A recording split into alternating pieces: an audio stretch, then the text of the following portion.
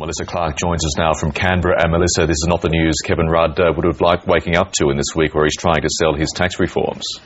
He's really facing this morning the hangover of last week's policy jettisonings rather than the result of this weekend's announcements to do with the Henry tax review, although a little bit would have fed into the calls that were made for this polling over the weekend.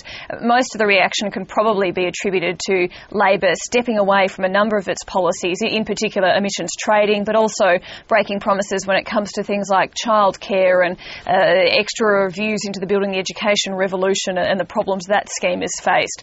So Kevin Rudd, personally, it seems to be at least largely responsible for this big dip that the ALP is experiencing. The coalition will be over the moon. They might even be having a champagne breakfast this morning because their two-party preferred vote has hit 51%. This is the highest it's been since mid-2006. They finally edged above Labor in that mark, and the two-party preferred vote is really the one that determines who makes government if there were an election at that time. But interestingly, if you look at the primary votes as well, the ALP's had an 8% drop, but the coalition has only picked up 3% of that. The other 5% of people who have taken their vote away from the ALP say they would vote for someone else altogether, not the two major parties. So although Labor is losing a lot of votes, the Liberals and the Nationals aren't necessarily the ones picking it up. And that's the one bit of positive news for Kevin Rudd. And there's been method in Kevin Rudd's madness, so to speak, over the last couple of weeks as he's cleared the decks of all these unpopular policies. He knew he would have known something like this was coming, and he would argue now that there's plenty of time for the government to fight back. Without a doubt. Well, what he's done is get this pain over and done with early. Clearly, they needed to back away from some of their promises. Emissions trading was an ongoing problem for them.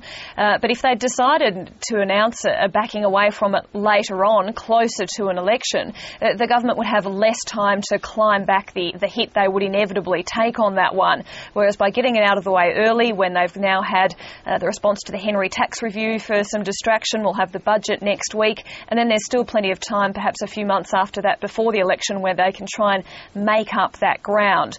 But nonetheless, an 11-point hit to the satisfaction rating in the Prime Minister is very significant. That's not something that they'll be able to turn around overnight. It won't be a one-poll blip. That will take some serious work. And it's done some serious damage to their credibility on the issue of climate change in particular. If you look at the figures where the people polled were asked on who they think is best able to handle the policy when it comes to climate change, over the past few years, Labor has had a clear lead. The numbers have bounced around a bit, but Labor has always been seen as the party that can handle climate change. The latest poll taken at the weekend now shows that it's pretty much even Stevens across Labor, the Coalition and the others, which is pretty much the Greens. So the public really isn't sure who to turn to when it comes to the matter of climate change. And it's not just Tony Abbott the Prime Minister is duking it out with this morning. He's at war with the heads of the world's biggest mining companies as a result of that super profits tax.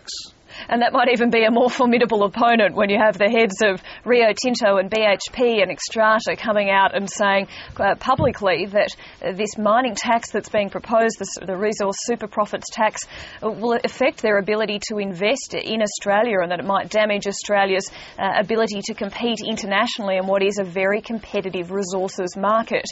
Now, it's one thing for Kevin Rudd to try and fight Tony Abbott, but to take it up to the miners is always a hard ask. And the fact that they've come out and spoken publicly says volumes. These companies usually do their most effective lobbying behind the scenes, but right off the mark they've come out publicly to announce their concerns with this.